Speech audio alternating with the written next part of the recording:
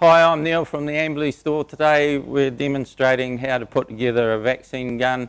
Here we have a vaccine gun set to the right dose of 2 mils, and here we have the needle. First of all, you've got to loosen the green cap. Carefully take the included needle apart and insert the needle by twisting it in and then tightening the cap.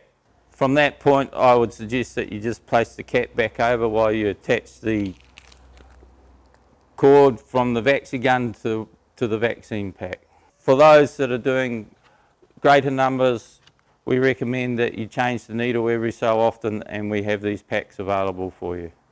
Thanks for joining us for our in-store video today. For further detailed information, please check out our tech tip videos, and you're more than welcome to come into the store and have a chat to our friendly staff to get first-hand information.